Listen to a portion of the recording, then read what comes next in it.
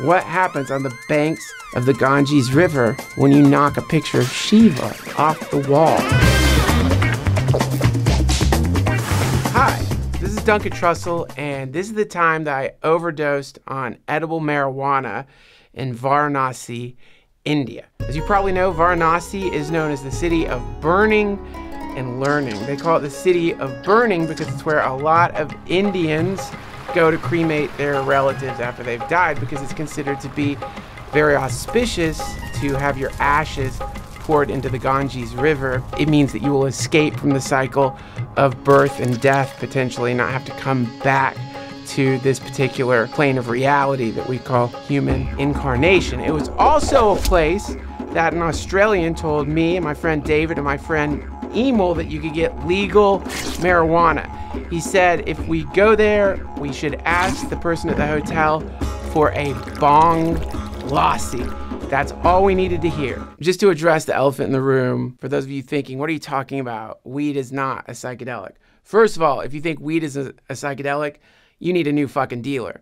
Secondly, when you eat weed, what happens is your liver metabolizes it and turns it into something called 11-hydroxy-THC, which is a very potent psychedelic, and that's the reason when your friend gives you weed candy at Six Flags, you think about killing yourself in line to the roller coasters. We got on a train and we headed to Varanasi. We ended up in this really weird hotel. Now, when we asked the chef for the bong lassi, he had this really interesting look in his eye. What I imagine was probably the way the serpent in the Garden of Eden looked at Eve when he was like, "You want to eat this fruit? It's probably good. You should taste it." We drank the entirety of the drink and decided to wander off into Varanasi, not knowing that we had probably consumed at least 3 or 4 times the amount of marijuana anyone should ever eat. And we are in a city that smelled like barbecue because there were constantly bodies being cremated. And I end up looking down at someone being cremated, like a body being cremated. And standing next to me is an Indian kid who is learning how to count in English. And so as I'm watching this old man's face kind of dissolve into the fire, this little boy is looking up at me and going, 1, 2, 3, 4, 5. It was so intense. That's right when the weed started kicking in. I stumbled down the steps to the Ganges River where I found my friend who said, "Let's get a boat. Let's pay to have a boat take us out on the Ganges River." None of this made sense at the time. I was almost completely out of words. I was like, "Yeah, let's get in the boat. We'll get in the boat."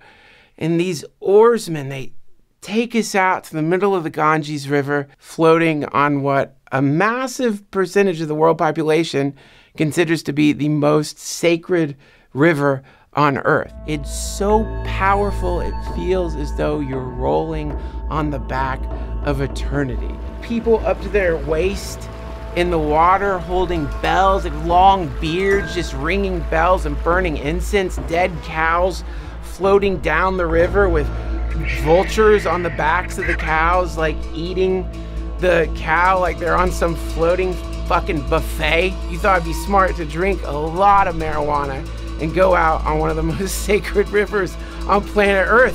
Stupid Americans. We're sitting there.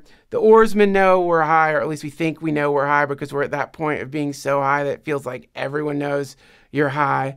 And that's when my friend Emil leans in and says to me, "You know the oarsmen are using telepathy to control our thoughts, right?" I was like, okay, boat tour is over. I've got to find a place to curl up in the fetal position. We're walking towards our hotel and we pass a Shiva temple. They're very sweet people and they invite us into this little temple. They're singing these beautiful songs called kirtans, which are essentially like spiritual hymns to Shiva. We're listening to them. It's so beautiful. The sound of them is so beautiful.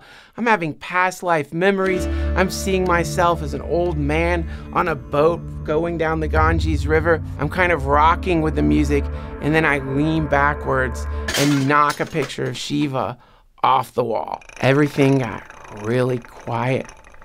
My friend's face froze in a kind of fear paralysis. What happens on the banks of the Ganges River when you knock a picture of Shiva off the wall in front of Shaivites?